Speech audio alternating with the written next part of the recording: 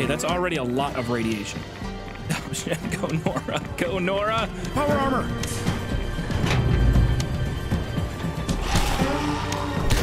My people, I found my home. You have no clue how happy I am to be here. I am so happy to be here. I thought we were cool. God, 0. I have 0 health. Get it? Fusion core. I have to make a risky play here.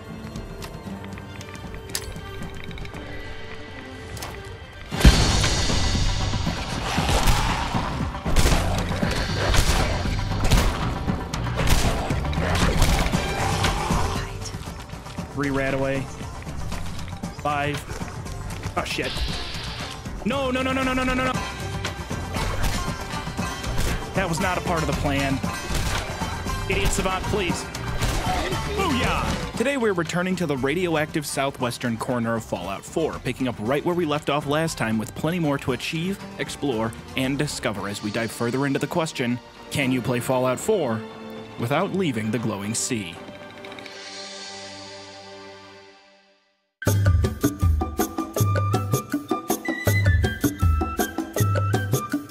Alright, so I kinda sped through the cliffhanger that ended last video. It really was just some basic ghoul smashing that we're used to at this point, but if you recall the Wasteland bankroll that I mentioned like 500 times last video, the capsized factory will do wonders for you, containing 8 radaway in total, various other chems, and a handful of ghouls to get some XP with. This place is insanely valuable, and honestly should be one of your first stops in this playthrough if you try it out. Now's the time to start using the time that you've bought yourself to stick your face into more scary green crevices and uncover more of the surrounding area in the glowing sea.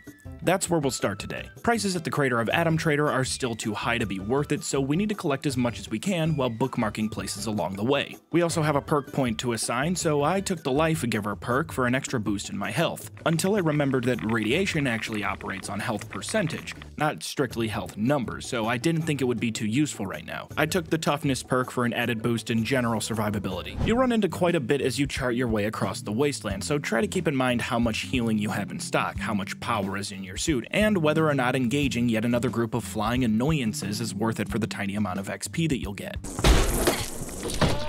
Just kill me. North of the capsized factory is one of the many garages in Fallout 4 nicknamed after my dog when he gets too excited. It doesn't have much of note, however, some miscellaneous junk and a loose cigarette if that's your thing. It all adds up though, so you might as well collect it all along the way. I'm pretty sure there's also a master locked chest in here which I don't ever see being opened in favor of taking more immediately useful perks. Keep an eye out for a Deathclaw and or a Rad Scorpion outside and try to avoid them if they're there.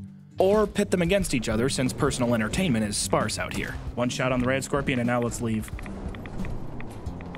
I thought I could shoot the Rad Scorpion once and still get the XP for it. Hey, now we can talk about this, alright? I don't need you getting all antsy on me now. Back away slowly. Yeah, it didn't work. Keep heading north and you'll find the Federal Supply Cache. You can ignore the turrets on top of the facility when arriving lest you want to make an idiot of yourself like I did.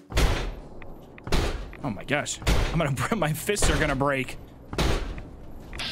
Oh, I didn't even do a dent. Inside this facility is some ammo, medicine, a little bit more junk. There is a locked gate with more inside, but that requires an advanced terminal to be hacked, and like I said, more pressing matters at hand. If you flip the switch inside, 2 Protectrons will move to intercept your reckless thievery.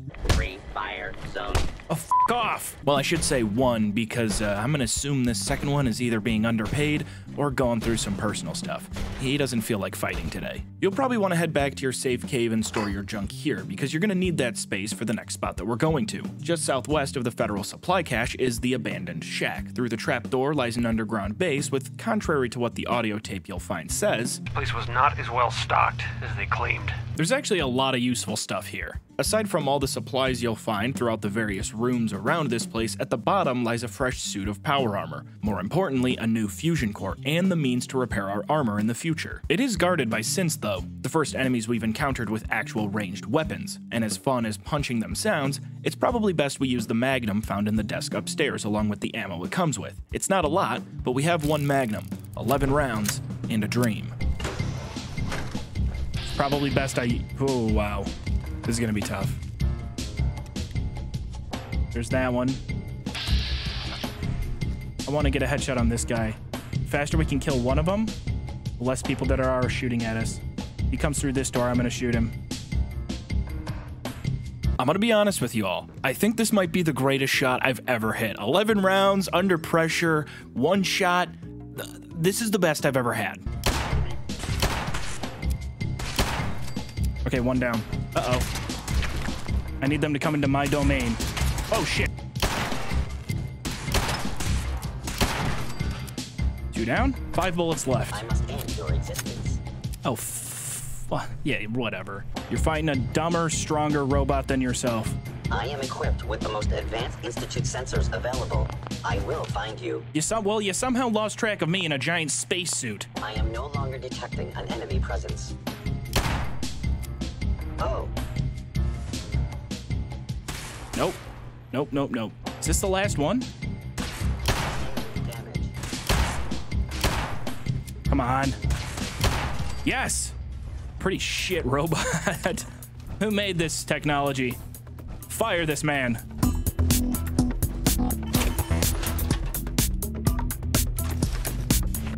It's just the left arm. Oh, no way. Oh, yes. Oh, now what do we get in terms of weapons?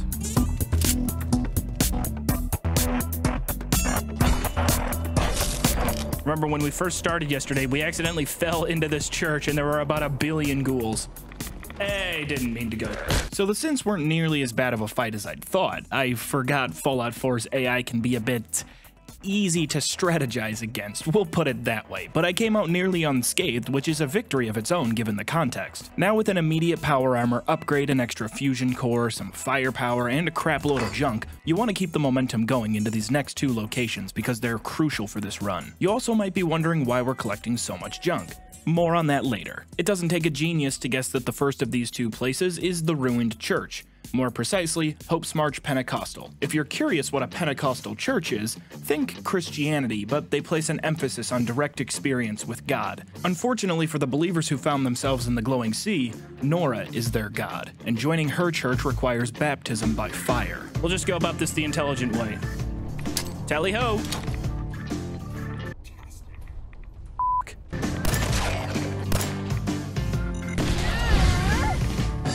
When I said tally-ho, I meant something was gonna happen.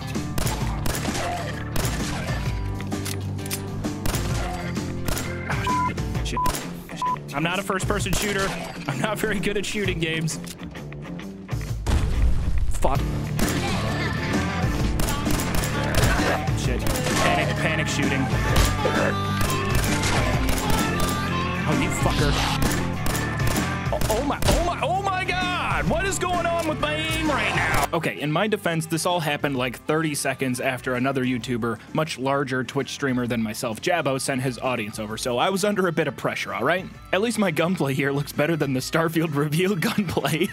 Not only does your new parish hand deliver some fairly easy XP, but you've got a loot box on the top floor, a safe as well, and a loot chest on the bus on the first floor. Make sure to rob all of your followers as well, because by the time you leave, you'll be feeling richer than that one millionaire televangelist who can't avoid embarrassing himself on TV.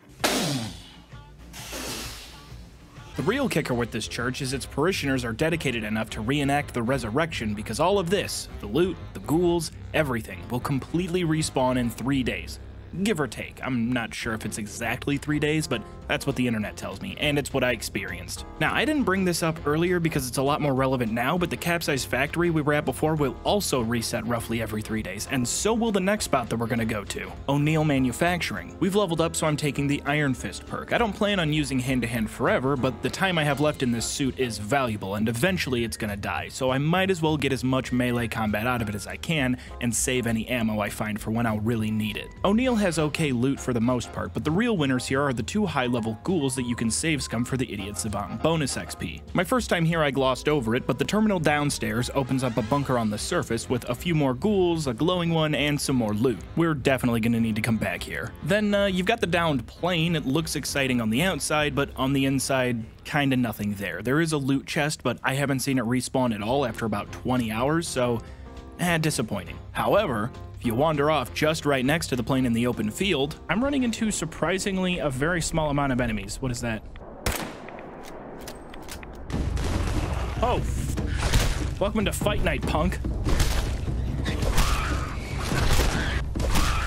God, it never gets old. I knew it. I knew it. I knew it. I knew it.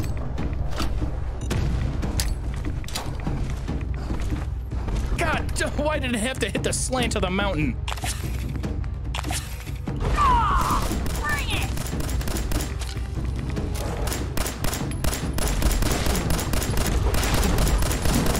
Go fight the red scorpion. No, what are you doing? Don't target me, target him. We're all on the same team here. Come on, fellas, let's even it out. Why don't we work together as a team, red scorpions? Oh, hey, look, the mosquitoes are here to play too. It's a party. It's a wasteland extravaganza. Everyone's here. Everyone's invited. If you're not here for this fight, you're a fucking nobody. Okay, we need something else. I'm running out of ammo. All right, mosquitoes down. That's good. Nobody likes the mosquitoes. No. It saved me. It just saved me. I was about to be executed. Come on. Woo. Oh, shit. One at a time. One at a time now. Never mind. Two at a time. Okay, Hunter's a little bit harder to stumble. Shit, there goes my arm. Oh, I lost the good arm too, you dickheads. Back off.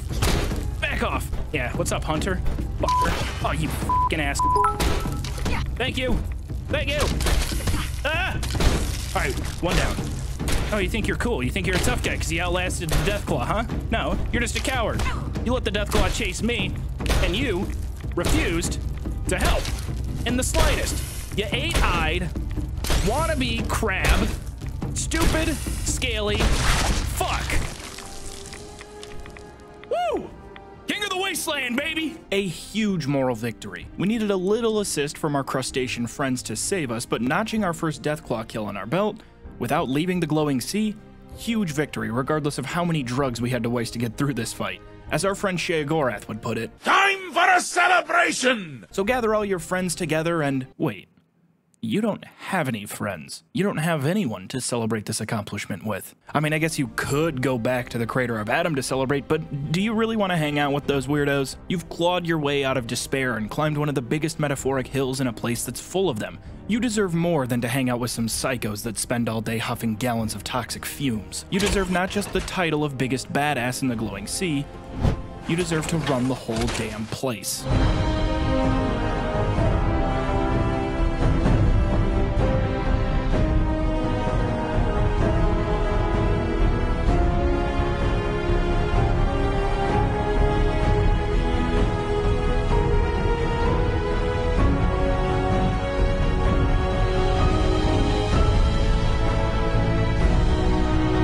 A ton of you already suggested it in part 1, but about 45 minutes into my first session with this challenge, I knew exactly what direction it was headed. This isn't just a mini-series where we pop into the glowing sea, take out a Deathclaw, and call it a day. Starting right now, our goal is shifting from surviving in and tackling the challenges that the glowing sea will throw at us, to helping Nora girl boss her way into being the god emperor that the glowing sea needs. Nay, that it deserves.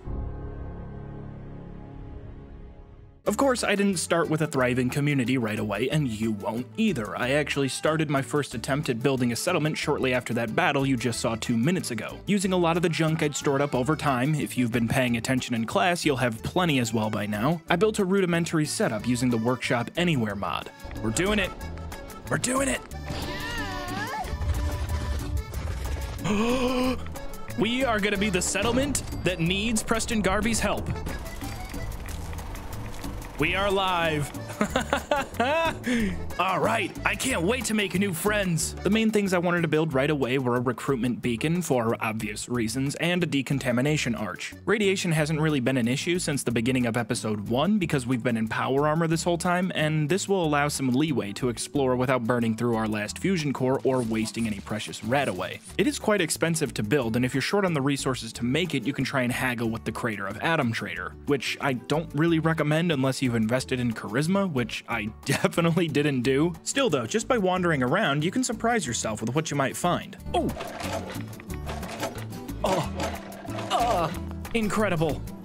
Amazing. Not good. Terrible. You don't think I'm gonna pathing cheese this guy? You got the wrong idea, Buster. Yeah, we got him. No. No! God, and I just got done bragging about killing one Deathclaw. Not a part of the plan. I did not realize this fight came with DLC. Nice, I'm really glad the expansion pack decided to show up.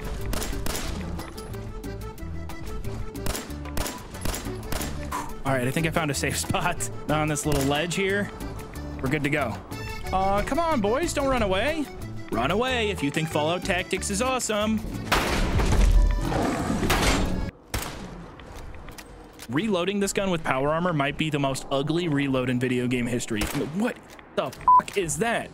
It actually covers up the whole screen. It covers up the whole screen.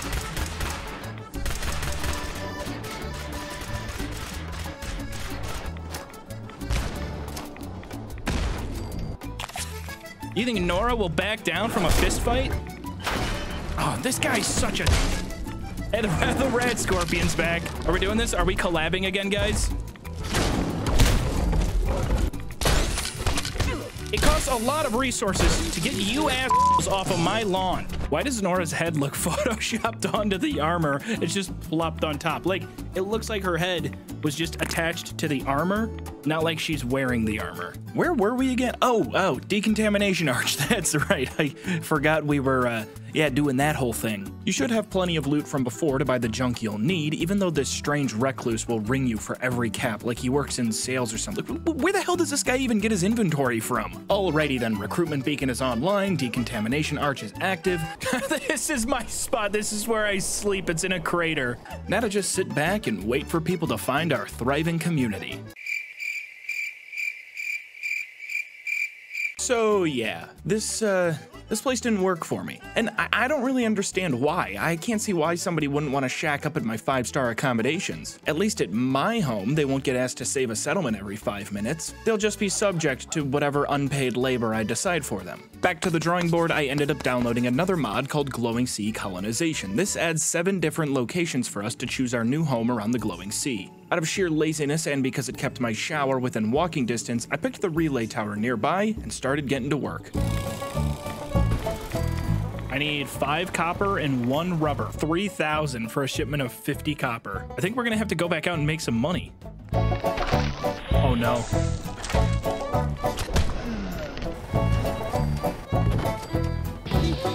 Okay, there's no way they can follow me into the church. Everybody knows that scorpions aren't religious. Oh, you gotta be shitting me. Come on, guys. Seriously? Really? Okay, fine. You wanna play it that way? We'll play it that way. Oh, they're going outside the church now. Can I fast travel? Do you think they're far enough away for me to leave? 2 turret. I can't believe that actually worked. All right. No way they followed me.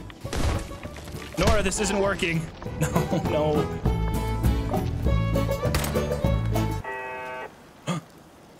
Oh, what does that mean? Is that no? Are you disobeying an order?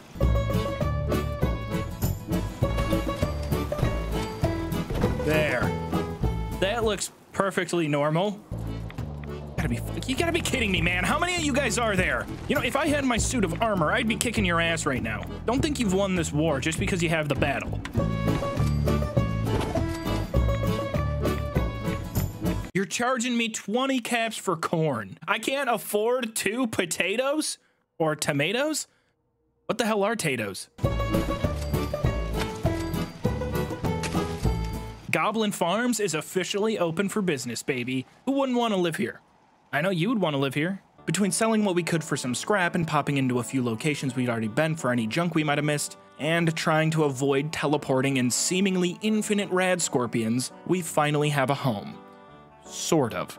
There's a few problems we need to talk about. This relay tower and the location nearby it is almost unaffected by radiation entirely, sort of ruining the point of this whole adventure. I make fun of the nerds over at the crater a lot, but something about living in constant toxicity sounds alluring, like living permanently in an influencer's Twitter mentions. If I'm going to invite people into my living space, I expect them to be immersed in the poison along with me. What doesn't kill us makes us stronger. Also, the mod I installed doesn't actually work until all 7 workshops have been activated, so until that's done, we will still be alone out here. There's still so much left I want to explore, including new gameplay loops, new friends, new exploits and strategies, and of course, new drama. We're not soldiers. We're hoping you can help us set up some defenses before it's too late. I can't just poke him with a knife?